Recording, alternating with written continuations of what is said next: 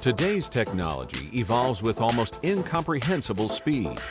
Ever new, ever exciting, with endlessly fascinating stories to explore. Thus the birth of Overexposure.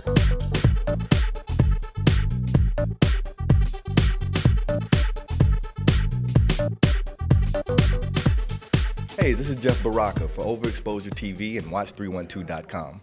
I'm here at Helix Camera and Video at 310 South Racine in Chicago. I'm talking to Senior Manager Jose Perez about digital photography. Let me ask you, a lot of professionals were and still are a little hesitant to fully accept digital photography. Why is that?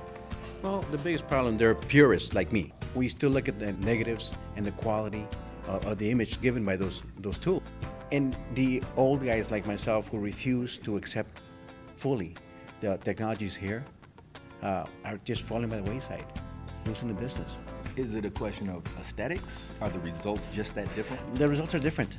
I look at the image of a film or a digital image, and you can tell the difference. The amount of film we're selling nowadays to what we used to sell 20 years ago is we're talking 5% of what we used to sell. Certainly. So it kind of parallels the whole audio thing, yeah, like MP3s exactly, now, and exactly. the lack of audio fidelity. Yeah. Sure, no. I mean, and right now, I mean, we have telephones that give you 5 million pixels Certainly. images. Certainly.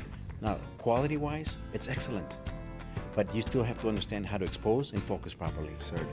Many amateurs might not see the advantage in doing business at a store like Helix. Is that a misconception, and why? It's a very big misconception.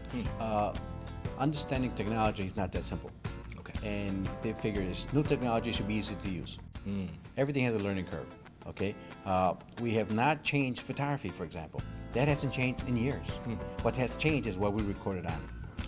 You still need to understand how to work a camera, apertures, shutter speeds, focus, framing, all those little details. Please give us an overview of the range of products that you have here for the consumer and I guess the prosumer, and then the professional high-end stuff. Well, nowadays it's incredible what's available.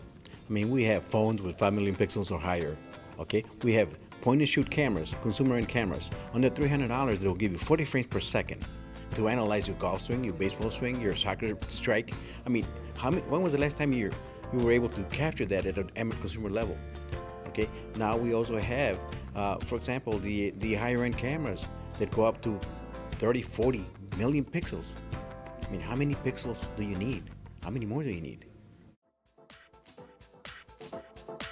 So there you have it, the ever-expanding world of digital photography, right here at Helix Camera and Video.